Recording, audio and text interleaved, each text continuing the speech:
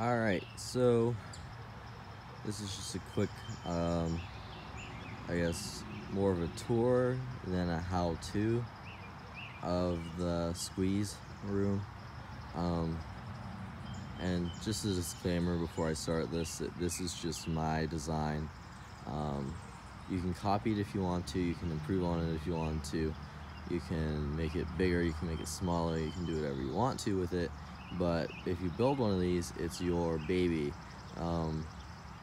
So basically what I'm saying is that I don't want to be responsible for if you build it and it doesn't work, if you build it and you have a structural failure, or if you build it and it's too tight, or if it's too loose, or whatever. It's your problem if you build it and it doesn't turn out right. I don't really want to be responsible for that, so this is just why I'm saying this is a tour of it, not instructions of it, because this worked for me, but it might not necessarily work for you.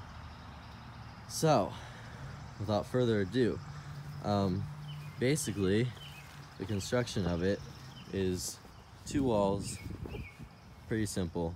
They're 4 feet apart.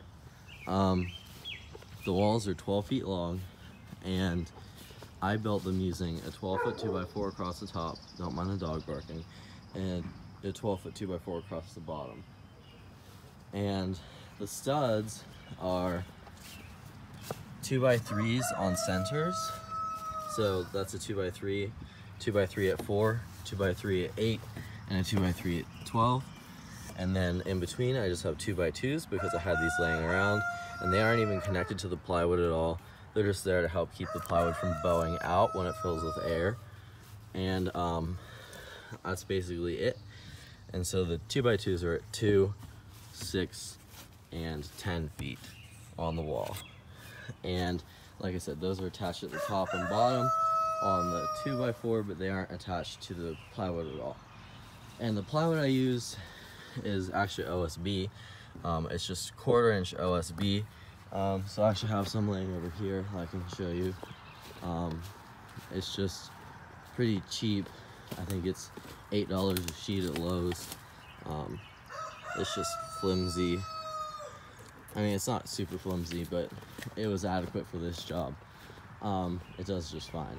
And I put the, whatever you want to call it, the finished side out and the unfinished side in, because the unfinished side is obviously protected by tarps. And I do intend to paint the outside of this, but that probably won't happen until Halloween. And then, so each wall is supported by 3 stakes at the bottom, and they're just tacked on with a single screw each. And that's just to help keep the bottom of the wall from sliding out whenever this is inflated, because there's a lot of tension in here pushing outwards on both sides. So I didn't want the bottom like sliding out from under itself and then the top kind of falling over. So that's why there are 3 stakes there. Those are just fence stakes, and you can find them in the garden section at Lowe's. And then the top of the wall is supported by 2 10-foot 2x4s. These were mainly used, I don't believe they really do much as far as structural support at this point, because if I pick them up it doesn't really seem to help. They aren't load bearing, but I will leave them there just for the extra support. However, they did help me with standing it up, because I'm a single person that does my haunt, so I had these laying stretched out on the ground. So you can imagine this wall laying down here, like coming down here, over here, up here, and then I had these 2x4s attached to the top, and they came down further from this. So as I stood this up, they kind of gradually came up, and every time I let go of it, they would catch, so that way I could readjust my grip as it went up. So that was helpful. And then the other wall is the exact same thing. It's just mirrored to that one. 2x3, 2x3, 2x3, 2x3, 2x2, 2x2, 2x2, and 12-foot 2x4 at the top, 12-foot 2x4 at the bottom, 10-foot 2x4 support, 10-foot 2x4 support.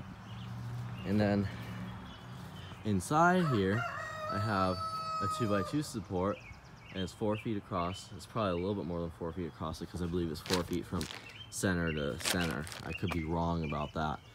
And then there's 2 more right here in the middle to support the blower fan, and then there's another one at the end to support the end. And then, as you can see, this whole thing is pretty darn sturdy. I mean, it has a sway back and forth of maybe about 2 inches, but you don't want to build things completely sturdy. Anyways, it'll flex in the wind, but you know, it's not going to collapse under its own weight or anything like that.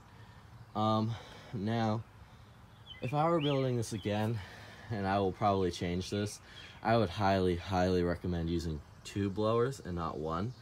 I have a really high velocity motor, so it's powerful enough to do both of the airbags.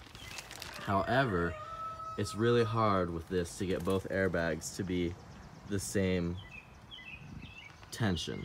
So for instance, this left one likes to be a lot tighter than the right one. And so if I plug up the hole in the left one a little bit, then suddenly the right one's a lot tighter than the left one, and so on and so forth. So it's really kind of frustrating because it's hard to get them equal and even. And if you don't have it even, then when you're walking through it, this one's really tight, so it's actually pushing you almost into this hard wall over here, which is not what you want. You want to be suspended between the 2 airbags. So anyways, I would definitely use 2 air blowers, one over here sitting on the ground, and one over here sitting on the ground, and just use air vents as needed to loosen them up or tighten them up, rather than 1. So that's something that I will be changing come Halloween time. Anyways, the tarps that I used are actually just cheap, like vinyl tarps. There's nothing really special about them. They're just like what you use to cover like firewood or whatever. They're adequate. I mean, anybody that knows about what I do knows that I'm 20 years old and I am unemployed and I fund this all myself. This is my job, so I have to kind of cheap out where I can. So that's why I'm using tarps for the air pillows. I mean, if you can afford it, I would definitely recommend getting like professional ones, because you can buy professional ones on eBay, I believe, for, I want to say, for like the 12 foot, it's like $7.99, which isn't really too bad, and it comes with the blowers and everything, so it's actually a pretty good deal. But I just didn't have the budget for that this year, so I'll hopefully be able to upgrade to that next year. But for this year, I'm just using tarps. So these were 12, they were 12 by 18 tarps. I had to cut a few feet off of the end because they were a little bit too long, because this is a 12-foot long squeeze tunnel. And so basically how I attached them was I started at this end with each one, and I have a 2x3 furring strip here, which you can see that if I pinch it off. It's just a 2x3 furring strip from Lowe's. And I put the tarp, I wrapped the tarp around so that nobody would get caught on the strip here, because I'm going to put a tarp over top and kind of stretch it over this. I didn't want anybody to get caught on this or get a splinter from it and complain. So that's how I did that. And then as you can see, sorry about the sun, I put the end up there, the end down here, and the middle in the middle. And then from there, I kind of intermittently scrunched up, but evenly scrunched up the tarp, because you don't want it tight, otherwise there's no bag. It's just going to be a tarp spread across the wall. So anyways, you want to leave about 2 feet on either side. So it's like, if you've got a 12-foot long wall, you want probably 16 feet in length. So that'd be 12 feet plus 2 feet out on this side, 2 feet out on that side. And it's 8 feet tall, so I use a 12-foot tall tarp because it allows 2 feet out on the bottom, 2 feet out on the top. So it can actually form a pillow rather than just being tight against the wall. So you gotta accommodate for that. So the tarp will be longer than your wall, and so when it's longer than the wall, you gotta kind of come through and just fold it over on itself a bunch of times to get it all laying down on the wall and pinched down.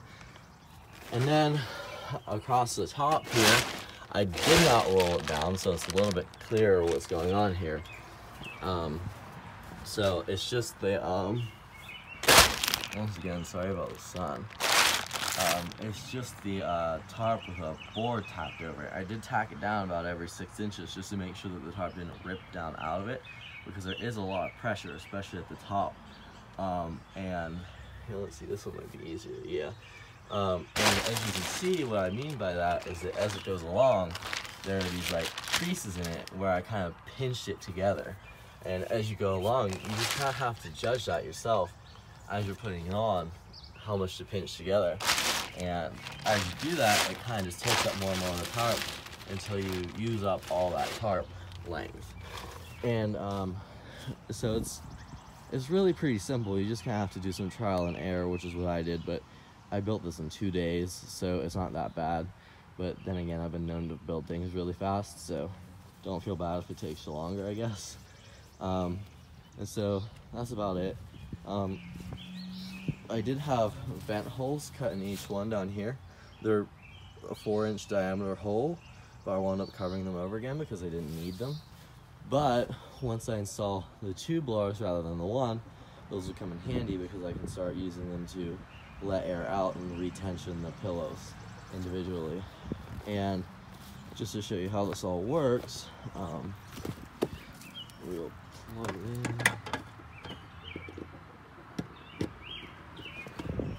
Oh, and sorry about the horrible handheld camera work. I have an iPhone, so it's relatively loud, especially at first.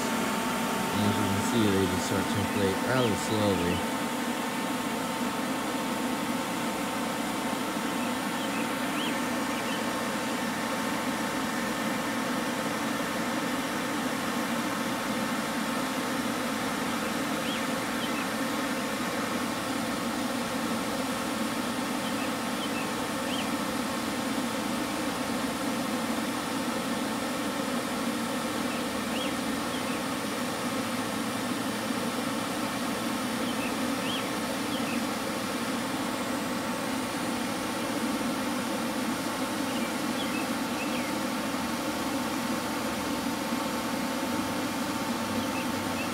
So you see what I mean, how this one on the right hand side is inflating faster than the one on the left hand side. That's why I recommend getting 2 identical blow motors and putting 1 on each side, because then you should get an more even inflation on either side. Whereas with me, I've been fighting with it to try and get them even, and I've gotten them pretty evened out, but it still seems to fluctuate back and forth every time I use it.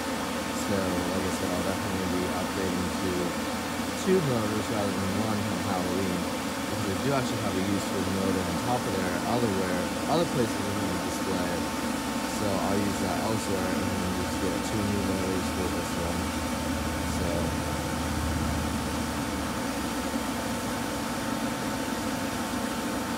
it definitely takes a while to inflate, but that's really normal because it's just such a large area to fill with air.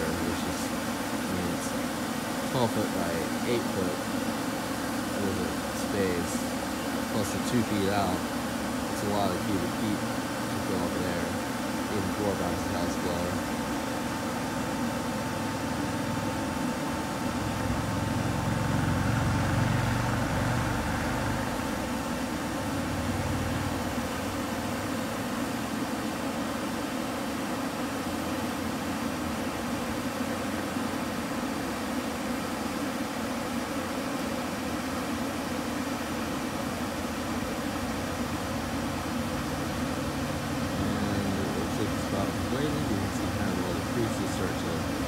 Push their way out, especially like right up at the top, they start to push their way out.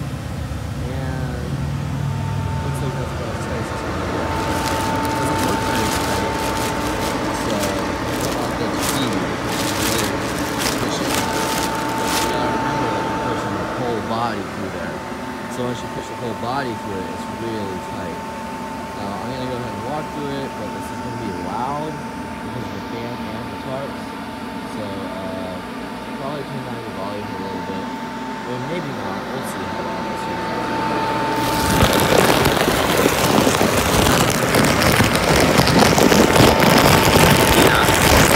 It's a lot of force.